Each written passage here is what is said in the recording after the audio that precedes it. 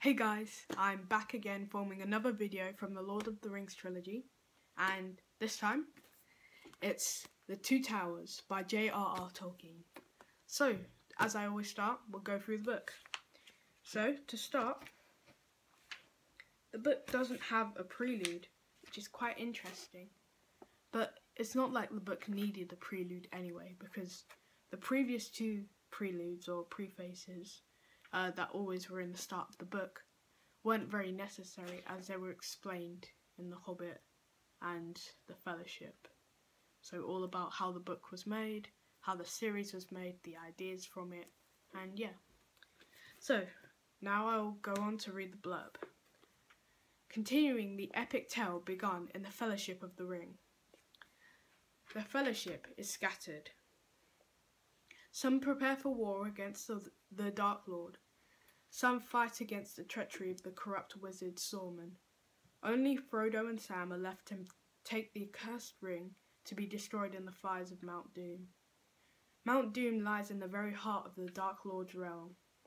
Their only guide in this perilous journey is Gollum, a deceitful and obsessive creature who once possessed the ring and longs to wield its power once again. As dark forces assemble, the fate of the Middle-earth rests with two lonely hobbits. But is Gollum leading them to their deaths? So, this is quite an interesting book, as it's right in between the first book and the last book. So, most of the most interesting parts are in this book. So, in terms of my opinion of the book, I think this is brilliant, because when people are writing trilogies, the standards start to drop when it comes to around the middle book. But this is really good because the consistency between how detailed and how empowering the story is just flows through the whole book and the whole trilogy itself, really. And I've read like long book series, like for example the Harry Potter book series, and I've read similar types of books like that. And what happens is, the first book, brilliant. Second book, great.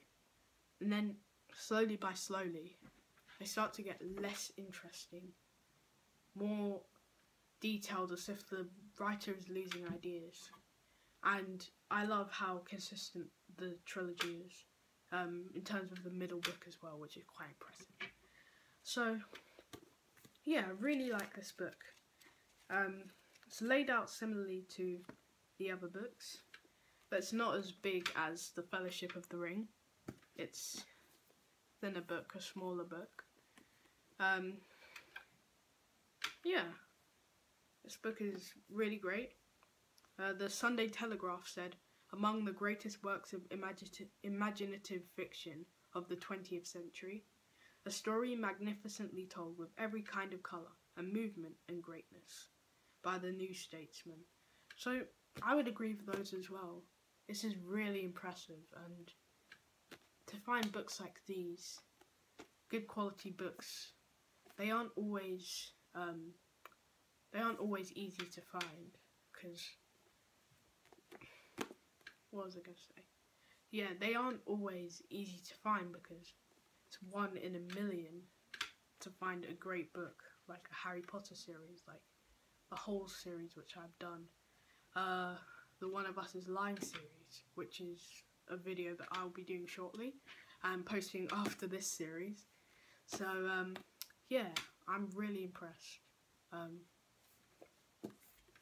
Wish Mr. Tolkien was alive to like see how successful his book was in the present now. But yeah, and I think you guys should all go out and read this. Start with The Hobbit, then move on to The Fellowship, my previous video, then move on to this one, and then The Return of the King, as I've showed you in every series. That's it, I have the whole book set, and The Return of the King will be my next video. So, here comes my rating. 5 out of 5. consistent, explosive, imaginative, absolutely brilliant. Suppose I can't really mark down one book in the series if I gave the whole series a 5 out of 5, but it's just so good to point out the key aspects of each book because they're all so brilliant, so unique, so imaginative, and I think if all authors were like this, more people would be reading. Yeah. If everyone wrote this kind of quality writing, it wouldn't be more playing games. I suppose it'd be hard to stop the younger generation from doing that, including myself. But I feel like reading is like, it's almost like a chore to some people, and it shouldn't be like that.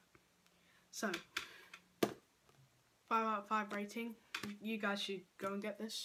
You can get it in all bookstores, or most bookstores, if not online, WH Smith, Amazon, yeah. Yeah, that's it. Feel free to like and subscribe.